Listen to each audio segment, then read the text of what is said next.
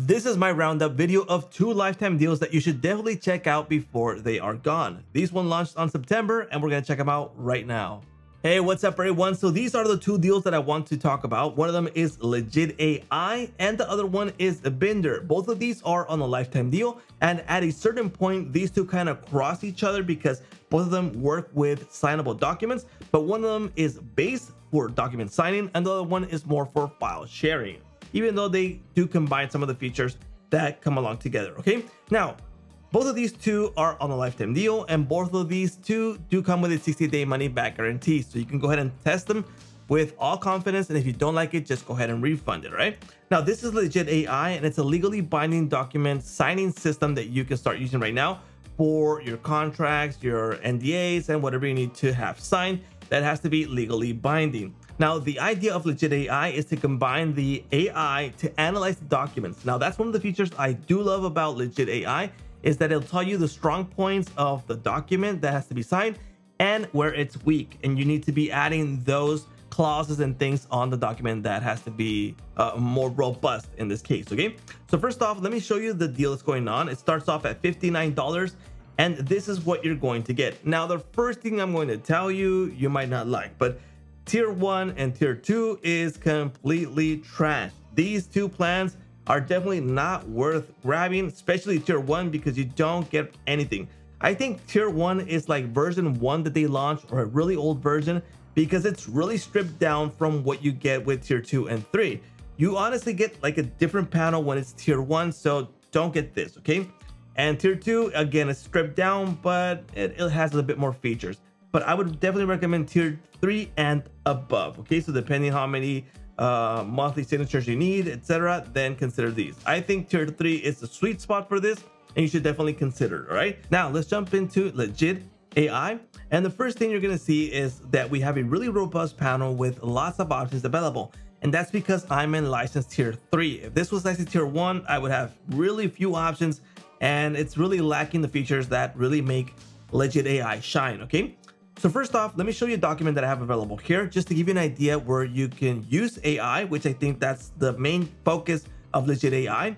And once you have a document here, you jump into the AI section here, and you can view a document summary. So you can be the outline, key points, which I think it's too many key points to be a key point. That's actually something you have to read out there.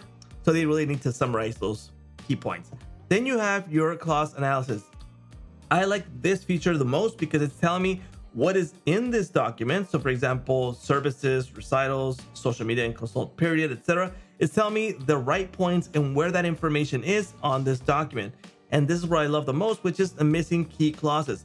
So it's telling me that these clauses are missing on the document, and if I'm sending this out, I should definitely take a look at this and add those clauses to my document. For example, there's no intellectual property rights, no governing laws mentioned on the document, no amendments, force majeure, non-solicitation, etc. And these are things that it's telling me that I should be adding on this document. I really like having that there. Then you can also chat with this document, which I think I've seen this in many other deals, but it's there, right? Then you got your obligation alerts, which gives you alerts of what's going on. Now, let me show you how you can create a document with Legitt. So in this case, if I go to create a brand new document, now in this case, I have 2 options to get started. So a sales amendment or a contract management. One of them is for proposals, quotations. The other one's for agreements and NDAs. So in this case, let's do a contract management. Then you have 2 options. Use Microsoft Word, and you have a bunch of templates that you can use, or you can use Legitt AI editor. So let's use this one because that's what we want to showcase. What would you like to do? In this case, for example, we can create from scratch AI contract generator, upload, or templates. In this case, we can do an AI contract generator, and it's going to take me through the steps here on the chat where it lets me input information that's going to be added to the contracts. In this case, let me fill this out. So for example, if I click on this option, there's several available templates available here that I can use. Let's use this one, a purchase contract. Okay, let's go to the next step. The date, let's just say it's going to start today. The end date, it's going to be the 30th. Hit next. What service or product is the contract for? And I'm going to say for video development. Hit next. What are the names of the first party? So let's just say SaaS. The name of the secondary party, let's just say SAS2, just for testing purposes. And then what is jurisdiction of this contract? And I'm going to say, let's do Canada. Let's go next. Do you want to add additional clauses? In this case, no, but I do have the option to add more, and then I can tell it what I wanted to generate. So let's go ahead and edit this document. And the fields that I've added right now are now inside of here. So you can see the name, it's SAS normal, and there's SAS2. We have the dates already inside of here. And then we have the variable fields so that we can input inside of here. Now, in this case, the first thing you can do is kind of modify the look of this aspect. You can add a cover page, you can add text to this, images, tables, and pricing tables to this document. And then you have your signees. So in this case, if I know there's a field that needs to be signed, I'll add this section here. So I'll do the sign there, I'll do the stamp, and then I'm gonna add someone else to sign here. So in this case, let's add another signatory. So in this case, let's just say test. The email is gonna be test. Okay, let's go ahead and add it. Here we go. Let's go ahead and continue. And we have the signing here. So let's bring this to the top. There we go. Let's select the second assignee here, and we're gonna add the variables for this. So again, I'll add the stamp for this too. There we go. All right. So we have that there. Now I can also add managed recipients here. So signatorials, collaborators for this, check for approvers. There's also the AI feature. We can annex here. For example, I can upload files to this. I can view the document history, document versions, and the document comments for this particular document. So in this case, I'm gonna be good to go. So let's go ahead and finish the document. Here we go. Send for sign. Let's go ahead and no reminders for this. Let's go ahead and accept. The recipient, I'll send it to myself. Let's gonna continue. Here we go. I can actually sign it right now or sign later. Let's just sign right now. Let's go ahead and continue. So here we go. Let's go ahead and start. It takes me to that section. Let's go ahead and sign it with a normal letter. There we go. It's signed. Now I can also add a stamp to this. In this case, I don't have any saved stamps, but I mean, I can use one and save it and add it there. Okay. And also the second party is going to receive that document there for signing purposes. Now that's for the documents. There's several features inside of here, and there's also additional features that you can take advantage. Like there's a Legitt CRM for all the leads that you're going to get. I think this is like an additional purpose. I mean, that's not the main focus of Legitt AI, but it's available here. And you have a dashboard, leads, opportunities, and all records. And you can create leads and opportunities, add new contacts, etc., all from there. You got your inbox information here for the recipients. What's going on? Are they checking them out? Have they viewed it? The history, the approvals, and all the information you need for documents. There's also the manager documents. You got folders that are separated. You got alerts. You got tasks. You got your customers and vendors. You can create a smart contract, verify on blockchain. And all this is included the repo analyzer, which will let you add a bunch of templates here and it'll analyze it for you. You can contract analyze here and contract review. And there's a lot of details available here that you can check out. Now, over to Binder. So Binder is a file sharing system that lets you share files via a link. Now that link will track everything that's going on with it. So you can add a password to it. You can add the times they can download it and a lot of features that I'm going to show you. So lifetime deal starts off at $39 and you get these available plans. So there's tier 1, 2, and 3, and all the way up to 5. And you get these available limits in these plans. Now do consider that these plans are based per month. So the e-signing documents, for example, this one is 10 per month. In that case, if that's not enough for you, I recommend you check out tier 2, 3, and all the way up to 5. And if you need the additional features, then grab tier 3 and above. So they're making you buy the tier 3 if you want to grab the additional features. So I think that's a really bad move for the type of deal this is. I think they should really kind of just focus on the storage and not limit you on the features that you're going to get. But I mean, that's the plans for now.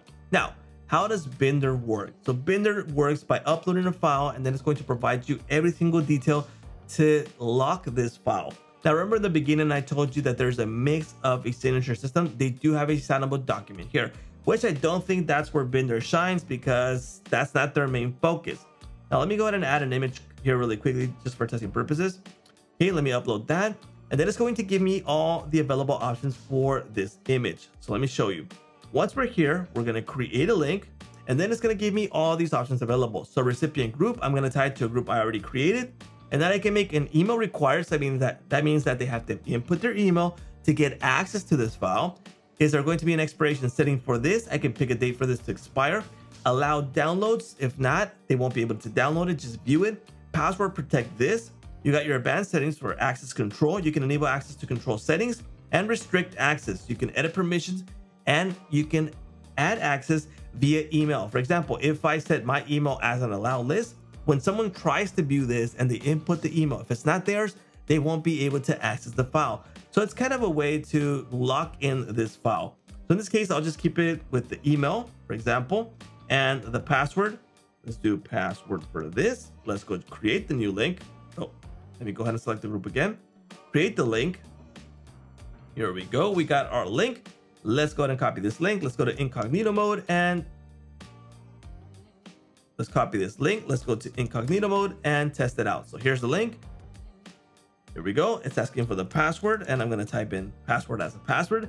And then it's going to ask for the email. So I didn't lock in the specific email, so I can use an email for this. Let's go ahead and continue. And here we go. Here we got the image and I can go ahead and preview it, download it, etc. and do whatever I need to do with that, depending on the features that I enable or disable when I create this. On this case, I can go ahead and disable this manually. If I need to later, go ahead and enable it again. I can view the visit count. I can view the actions for this, edit the link settings again in case I need to password protect it or change the password, and the details for the specific link. So here it is. We got this email who viewed it a few seconds ago. In the contacts, we can view all the available emails that have been used to view the links. All right. Now, one thing that is missing is the export feature for these contacts. So I wish they add that. Okay. Now for the overview, we're going to be able to view all the things that are going on with the links. So the total visits, the engagement contact, the recent visited links, the information of the popular links here, most engaged contacts. We get to view all our files available here. So just a list of all the files. We can go ahead and upload here and we can create folders depending on the plan that you're on. Okay. Then we can also create rooms. The rooms I do like because rooms, you can add several files inside of here. For example, this is a room and I can create a link to share that room where all the links to download are available. It can be files, images, documents, etc., where we have them in a specific room, which I do like that, right? And then you have your visits information here for the links that have been opened up. So kind of overall basic, if you ask me, Binder. But if you need to share documents, images, etc. via a link and have those extra settings that you can set to the link to lock it, add password protected, add emails to it, then this could be a good deal for you. But if not, I think it's kind of basic. So paying $200 to get all these features, it's kind of expensive if you ask me. So I would definitely consider tier 1 or tier 3 for this purpose. But if you need the additional features, do consider that. All right. So that is Legitt AI and Binder. I definitely think that you should consider these two. Remember, there's a 60-day money-back guarantee. So in case you don't like them, just go ahead and refund it. And that's a wrap.